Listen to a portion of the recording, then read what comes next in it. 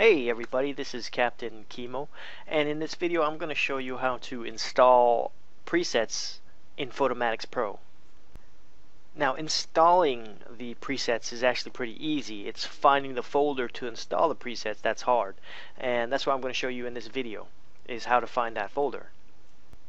So to find the preset folder for Photomatix, we're going to create a presets in Photomatix, or we're going to save it, and then we're going to do a search for it on the computer. So the first thing we're going to do is we're going to open Photomatix, open any image, single exposure is fine, and then press the tone mapping button.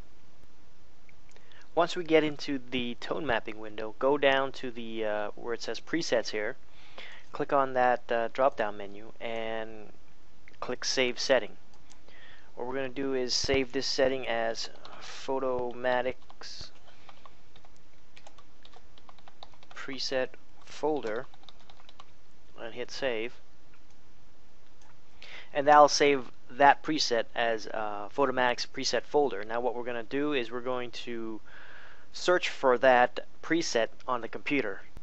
At this point you can go ahead and close Photomatix, open up a search window or your Finder and search for Photomatix preset folder, and then just let the computer do a search for that file.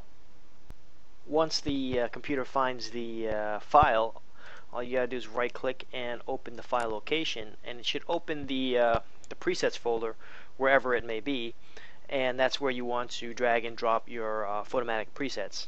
Now I have a black and white preset here that I saved earlier. I'm going to drop that in there, and then we're going to launch Photomatix up again, and you can see that it'll be in there. Alright, so now I have Photomatix open again. I'm going to tone map the same picture. Click that tone mapping button, and if you go into your presets folder, you'll see the black and white preset has been saved, where I dragged and dropped it into that folder. It's now in the presets. So if I clicked on it, it would turn my photo into a black and white image. And there you have it.